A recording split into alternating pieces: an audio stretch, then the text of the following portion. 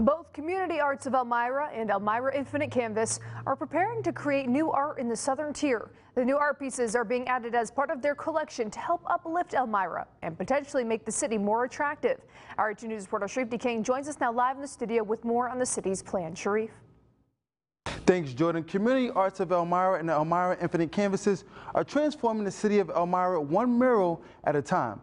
Before they can decorate the viaduct, they have to conduct a deep clean. Now, the local art organizations are installing a new mural at the Madison Avenue Viaduct for the Lackawanna Rail Trail project. I spoke with City Councilman Brent Sturmer, who says this mural will be a historic one for their collection. Public art really uplifts cities. That's really a proven factor around the world. So we're just trying to kind of do what other cities and other communities do.